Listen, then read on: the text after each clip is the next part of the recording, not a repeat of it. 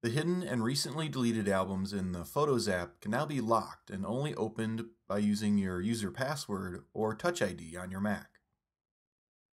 Currently, my hidden album is deactivated. From the View menu, we can choose to show it, and it will then appear over in the sidebar. If I select it right now, its contents will be displayed without needing any authentication. Same goes for the recently deleted album.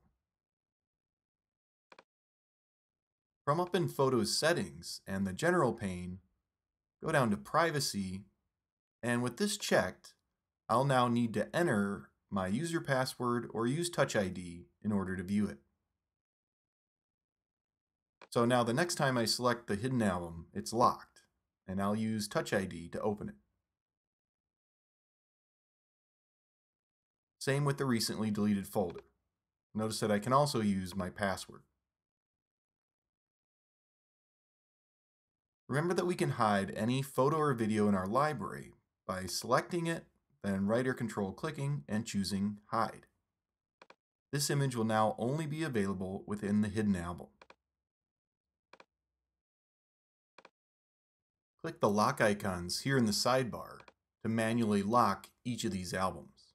They will automatically be locked again when you quit the app. You can learn more about using the Photos app in our 2 Photos for Mac tutorials.